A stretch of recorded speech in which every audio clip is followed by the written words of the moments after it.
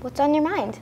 Santa Claus. He talks slang language of a kid today. It's weird how he knows so much about toys and kids.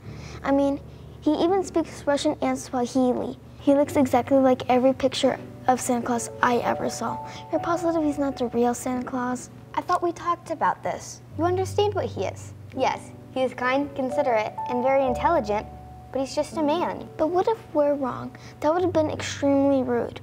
All my friends believe in Santa Claus. Well, most children your age do, but you know the truth, and the truth is one of the most important things in the world. We're not wrong, sweetheart. Believing in myths and fantasies just makes people unhappy. But not believing in Santa Claus is making me unhappy. Would it be okay if I thought about this more? Do I not have to believe in Santa Claus right now? Listen, you have the right to believe in whatever you want to believe, but now I've told you the truth. If I'm wrong, I'll be glad to admit it. And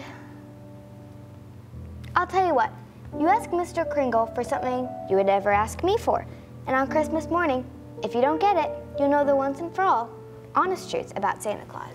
That's a very clever idea.